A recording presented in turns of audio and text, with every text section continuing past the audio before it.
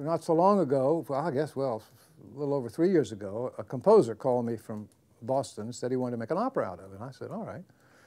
So he and I worked on the libretto. Opera is composer-driven, and I think you're wise if you leave them alone and not try to make it a play with music, but try to want the composer to make an opera out of it, want him to do his thing, with the chorus, with arias, and so on. So I told Scott Wheeler is the composer's name.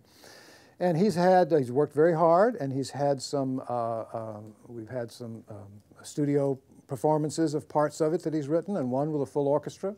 And a marvelous soprano named Lauren Flanagan sang Esther, and she was just wonderful.